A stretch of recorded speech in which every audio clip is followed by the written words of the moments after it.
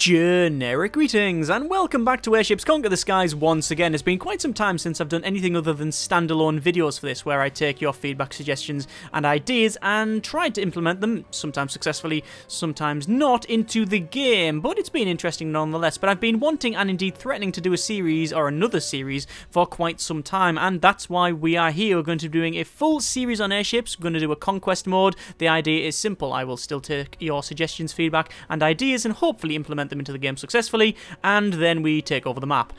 Or I could make crap designs and then fail in episode 1, but we'll see how it goes. This is version 9.0.3, just for note. Let's crack on, go to Conquest and new game. We will need to create our faction slash nation slash home city type thing. Generican is what we go for. Generic cans is what we used to pick, but Generican is easier, and we'll go for, well, you need to pick a coat of arms. You can say random arms and it changes all the colour and stuff, but I think we'll edit that. We'll go for, you've got things like the boar's head, which is 30% HP from tracked landships. We don't really want that, but we will go for some colour changing here, and that.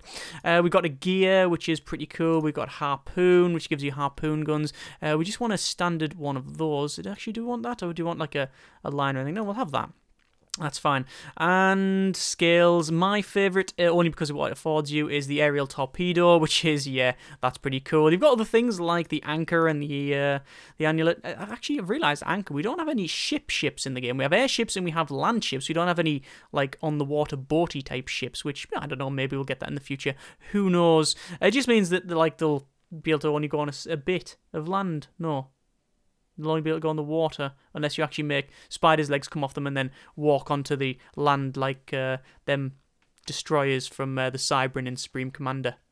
That would be cool. Anyway, let us go with probably, yeah, we're going to go with the scales because it's because of what it affords us, really. It gives you 15% income from cities, so it means that we're not tied to any particular build or way of doing things because of the technology or whatever that we've unlocked. It's just we can build whatever we want, whatever we've taken over, and then hopefully build it quite quickly because we've got, you know, extra income. Large map with a medium difficulty, and we will start the game. Now, as I said, the objective is to make interesting designs and see how it goes. But I guess if we need an overall endgame state, it would be to conquer the entire map. However, this is pretty much as is, so if we get sledged in the first couple of minutes, then tough, we'll just start again or something.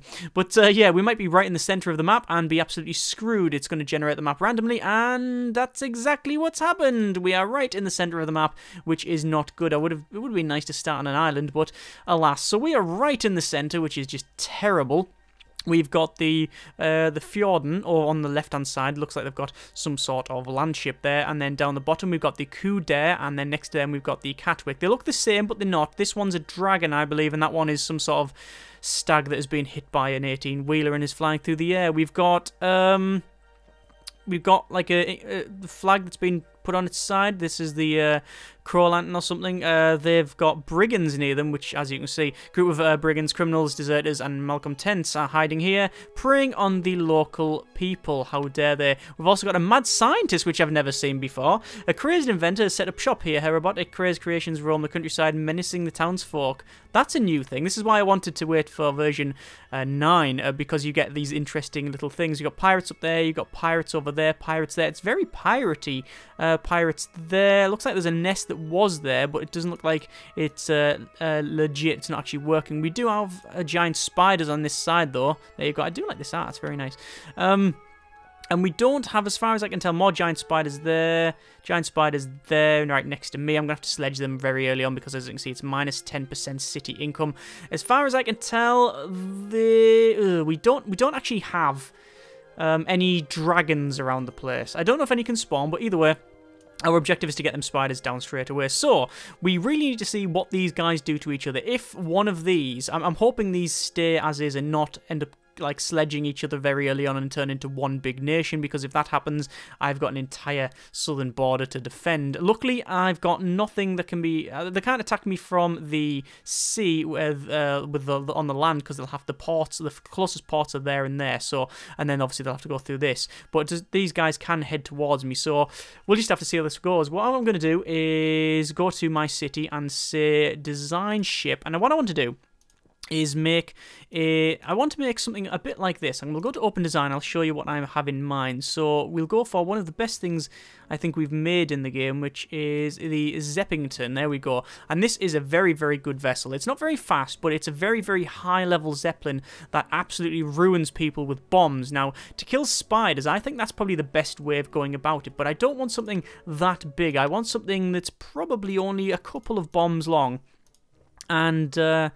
something that goes up quite high. So we could also go for like a vertical turret as well, or maybe a vertical turret with bombs either side. We've never tried that before. That might be an interesting one. At least it makes it different, doesn't it? So let's try that. We'll have that, and then we'll go for a bomb bay, which can't go there, but it has to go either side like so. But that should be about right. Or do we want to have this so we have the bombs further back? Yeah, I think that makes a bit more sense. And then we will have, if we go over to, we'll minimize the weapons here.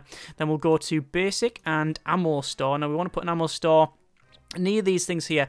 Now I'm going to be very cautious because I don't want to overdo this in terms of the armor, and indeed in terms of its, I guess,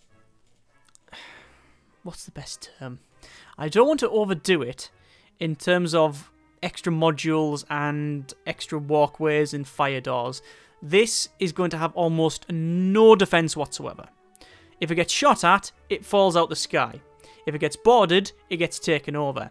If it gets even clipped somehow by something ramming into it, it'll explode. I don't care about any of that. I do care, but I'm making note that my objective is to make it as light and as small as possible with the bare minimum of expenditure, and get as many as I can. That's what I'm going to try and do. Might not be the best way of doing things, but it's a decision, and I've made it. So let's crack on. So we will have... won't need a massive coal store. We'll probably go with a couple of small coal stores. Actually, I don't know, because we want to get this very high level. So we'll probably go for... probably lift first, and a large suspendium chamber would not be very good. That was 653 meters. Perhaps it's a little bit too high. Maybe one of those suspendium chambers, that would be 274 meters. So that would be more than sufficient. However, a small one would give us 147, but accounting for the other stuff we're going to put on, that'll bring to about 80, so no. We are going to go with the standard suspendium chamber. I'm going to put it there, and actually... no, I don't need to put it there. I can just put it right there, right underneath the bomb bays, which is very, very, very risky, but we'll see how this goes. And we'll go over to coal store, which we'll put there, and that should keep us 262 in the air. That's fine. We will then have a... so I would like a fire point, but probably not, probably not. We'll go for a standard sail on the back, like so. We're not going to have anything... do we have a small sail? There's a sail, small propeller, propeller, small, large propeller. That's the massive, yeah, that's the big honking one. We'll go for a sail on the back. There we are. And then we do need, well, we haven't got supply hatches. We've got no crew. No commands can be given to the ship. So we do need crew. Recommended crew is 20, but if we go over to our commanding crew, put a bridge on, we'll see that goes up to 23. Do I need a bridge? I don't think so. I think a cockpit would probably do the job. We'll put a cockpit on there. A crow's nest is... increase accuracy by 10%. Is that a good idea, putting that on there? I don't really know. It's an interesting one. I wouldn't mind one on here, but we'll see how it goes. We'll put that there, and then we'll go to quarters, and then bosh bosh, and that should be about right. So, recommended crew 22, air sail is 24. That's absolutely bang on, actually. Absolutely dead on. So we'll remove that, and I would like to put this on here, the crow's nest, but I don't really need it, in all honesty. We'll pull that back in there, and then we will put a crow's nest in, just because I like the idea of one. Go over to basic, go over to the corridor, put a corridor there. Then we need some supply hatches, which will be in resources? Supply hatch. 1. That's all we need. We just need the 1. Then we can put it at the back there then. Oh, we can't because it's not actually connected up. Okay, so there. Right. So that is our vessel. Service ceiling, 161 meters. We are going to improve that somewhat by going over to lift and to a large suspendium. Ah, crap, look, you can't have this above there because of the crow's nest. So we'll remove the crow's nest entirely. We don't need it. It was just a random idea that I had and didn't work out. That's okay. But we'll put this here, and obviously it's not connected up, but we do need to fix that by going to structural, strut, put a strut in there, and then a strut in there. And that is our vessel. So, it's 305 meters. We'll go for armor, and that is just standard. It's actually wooden armor, so it's quite high up, this thing. What if we put steel armor on it? Oh, yeah. It does make it, well, it halves the service ceiling. And also makes it 200 odd generic credits higher, which is something we do not want. So, decoration, we'll put a medium coat of arms on it. Actually, we'll put a small coat of arms like so. That'll be about right. Wooden nameplate. About there. And we will need to rename this thing. So, it's the GAV. Generic airborne vessel, generic airship vessel, whatever. And it's the MiniZep Ington. Because for some reason that's the really, really strange and indeed annoying naming convention we have set upon. So, there we go. We'll have a quick look at the overlays. So, hit points. Yep, if that gets hit, it will blow up, which is why I've put it further up. You can put pressurized suspendium tanks on this thing. Risky. Water, none. Repair tools, none. Ammunition, good. Coal, good. Explosion damage, yeah. Yes, if this thing gets hit, it will destroy everything. Look, that's why I put these struts on here, by the way. So if that blows up, it's only going to take the struts off. I could put one further down, but, you know, that's fine. So, yeah. We can't get hit. That's the idea, that we cannot get hit. So save the design, MiniZeppington, save, build. Okay, and okay, we will build that away. And we'll have one of them, and actually we'll probably go for probably 2 or 3 in one go, and then send it off towards the giant spiders, and then that will increase our income. So obviously we've unpaused it, and we'll see what happens. Looks like the Narlican has attacked and indeed taken over Sigun. So there we go. We've had a raid here that's been defeated. The brigands raided that. They're now swapping stuff around. Oh, look, there's the mad scientist that's just attacked. And this guy's attacking from the very, very, very good defensible island there. So stuff's moving around, as you can see. I'm going to pause it a second here while I just go to build ship. And again, we'll go for the MiniZeppington, and we will build that again. So on a couple of those, we've got, what's that, pirates? Here we've got some pirates going down to Catwick, and that's been attacked, and boom, they've been repelled, that's fine. Lots of these pirates attacking. It's attacking over here, and, oh, that's not what I wanted. So, Pale and the Fjorden is now under the banner of the same person. Hopefully they'll attack from this side, we'll see. There's my other Zep. We'll go for build ship once more, and have one of them. There we are. And then, an enemy is sabotage construction of the Zeppington in Generican. Sabotage construction, so we're on high alert now. So essentially someone tried to destroy it. They didn't manage to do it, or they might have... Actually, did they destroy it? That's the question. Did they destroy... No, they haven't. They haven't managed to destroy it. But we've got 2, and it slowed it down. So anyway, there's our 3 Zeppelins. 1, 2, 3, and we'll say attack, and I will unpause it for a second. But I just need to check that... Yep, it did do the random thing that it does all the time. Move back to there. Right, I want that to stay. I want the rest to attack. Yes, so the Goran is staying back, and I'm attacking with these things I've just made.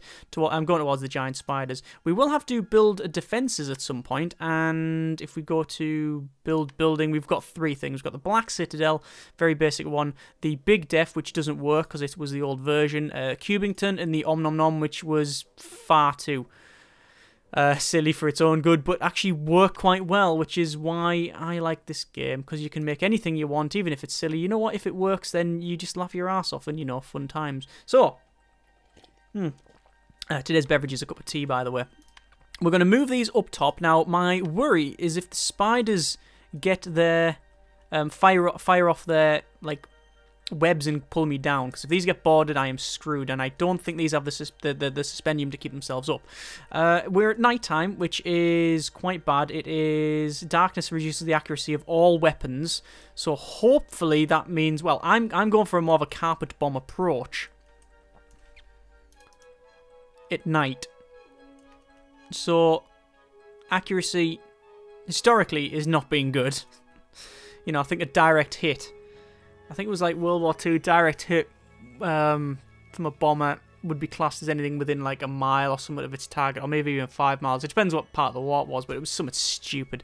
Either way, if I even hit this target, it'll be very, very good. Right, we'll start. Here we are. So no target available straight away. We'll just go to move, and we'll tell them to go right underneath the spider and unpause it. And as you can see, they'll move forward. Now there's the grappler, which did fire. It did fire at me. There you go, it's firing again, and it has actually grappled onto one. This is bad. It's pulling it down. What you can see is happening here is it's got loads of little spiders on its back, by the way. They're boarding things. My dorsal gun on the front is actually... the dorsal cannon, rather, that's mounted near the front, is actually doing quite well. It's firing away there, but this is getting close. I'm hoping it doesn't pull me down too much. I am waiting for it to come back, and I want to say ram up to there, and it will use all of its power to go back up, but it's getting too close. I am bombing it, however, and they're trying to get close. Oh, it's not good. Yep, they've got me. They've definitely got me. Right, let's just move these and say go to there. So what's happened here, as you can see, is the spider has managed to grab onto me, and this is now leaking suspendium. We've got a lot of mini spiders, or the baby spiders on the bottom. They're probably about to board me. We'll be able to see them get bored. There we go, the boarding, and oh! Right, we actually defeated them. We actually defeated them because the spider kept pulling it into itself and destroyed itself. So that's victory. You defeated the giant spiders and burn out the last of their brood. These lands are safe again. The local townsfolk offer what savings they have to thank you and help maintain the strength of the Empire's fleet. That's plus 500. And we have to consider we've now got the... we've got plus 15 for our flag, minus 10% because of that, and now we've cancelled that off, so we're going to be making even more money, which is fantastic. So we don't need to repair these, we don't need to do it much more than that, but I do want to go to defences, and I do want to build a building. It will be the Black Citadel, which I know is the small one, but it doesn't matter. It's just having something here I think is quite important, and then we'll leave that there. So build that up. What do we do now? The question is, are these attacking over that side? They're fighting their own little war over there. Looks like this guy on the island, not really surprising, well, very unsurprisingly actually, is taking all this over because he's got pretty much a huge advantage. You've got a huge advantage in Dagger Guild. You know, he's on an island. So you can't attack via the sea with land ships and stuff because you need to control the port. So you can only attack him with airships, and it's quite a ways anyway. So you can see him coming. So he's taken over 1, 2, 3, 4. This guy's taken over the 3, but hopefully he will be able to keep fighting because I'm getting sort of stuck in here. What I probably want to do eventually is just actually take this island over. Take the island over. Maybe even lose generic, and I don't really care too much about that one. Well, I do, but I want to take over a nice defensible position. But anyway, unpause it. We'll keep building this. I'm just going to see how this goes on. We're going to send a spy to Kuder, infiltrate the city, and we'll see what it's got. It has view city. No, oh no, it's got a little bit of a defense, and it has, looks like that's a dorsal cannon with 3 cannons fore, 3 aft, and then yeah, that's a dorsal cannon. So actually taking that over wouldn't be too difficult for my fleet because I'm very high level bombing runs, and if it can only shoot me a little bit, then I'm not too worried. Okay. We're still on plus 24 credits. We could change that by changing our secret police to none. But I think we're currently on lax, and I think that will do. What we might do then is invade, and we'll see what happens. Oh, he's sending bombers back. Now, I don't know what he has, so I'm going to actually see. I'm going to see, because if I'm higher level than him, I should be okay. That looks like some small... I hope they're not flamers. I have a bad feeling that might be a flamer. But you know what? What we'll do, we'll put these in here. And as soon as we start, we will go up. And we'll say move. And remember, my service ceiling should be really high. So there we go. Straight up. And actually, straight away, what I did was fire them dorsal guns. And look at that. They took the main gun out anyway. So that's fine. Excellent. So there's only that thing there. I'm firing away. Obviously, I'm getting shot back as well. You can see the shots are coming in. We knew we were going to take some sort of shot. There's my shots whizzing out to him. Soon as I have command, which this is the disadvantage of using a... Now, where is his vessel? I think it's there. This is the disadvantage of using a... Oh, I think that's on fire, that. Oh, yeah, that's definitely burning. That is essentially a bit of floating cloud. And, yeah, it's about to... No, it's not about to explode, but it's not going to land very nicely. Oh, no, the tree softened its blow. There we go. Fine. Yeah. The disadvantage of using the, of getting rid of the bridge and instead using the, oh god, the suspendium's been hit. Ooh, that's coming very far down, isn't it? Look at that. It's the momentum that carries it down, you see, and then it'll slowly go back up as essentially we turn on the suspendium and go, yeah, get it across. Yeah, if the giving commands with what I've got now, it's not a bridge, it's the, is it a cabin or something? Not a cabin. Whatever it is, the other thing, the small one. It means you have very delayed orders, which is never great. But either way, what I'm doing is starting high-level bombing. And you can see these ones are very, very, very far up. And we're firing this. This dorsal gun is a great addition. Really happy with that, actually. And we are managing to bomb away there. What I will do is change these to... They're on normal fire. We could change it to rapid fire. Current coal is on 27 of 32. Ammo is 49 of 80. It's actually slowly going down. So I'm going to go to aimed fire, even though we're on bombers here. But I think it's important that we don't run out of ammo, because this is essentially a win. This is essentially a win. But we need to make sure that we don't run out of ammo. Because if we run out of ammo, then... That's not us. That's defeated. There we go. That's a win. Excellent. So we've managed to take this over. Oh, good grief. That's really going up. And there we go. Victory. So we destroyed both of those. We will go for a gentle takeover. And, oh, crap. We've got an alliance going on. Kranzberg and Corder have joined in an alliance. These two. Well, that's interesting. Mainly because I didn't know you could do that. Okay. Fine. What I'm going to have to do then is probably build up my fleet again. Design... probably build ship. MiniZeppington. Because these things work. And... take out him. Get that gone. This guy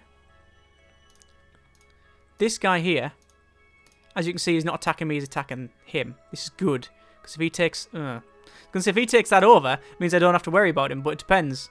Will he continue go, or will he attack Kuder? But I do want to take over Catwick, which for some reason has now instantly changed. The symbol has changed.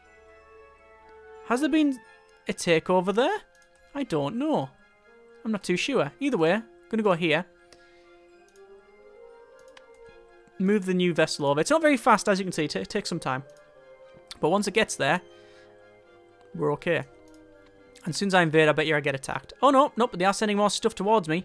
If I can take over this city, I'm not really too bothered. Right, so it's at night again. They have a couple of defences. They have, worryingly, 2 flak guns. Now, that is going to be the bane of my existence on this one. So we'll move these to there.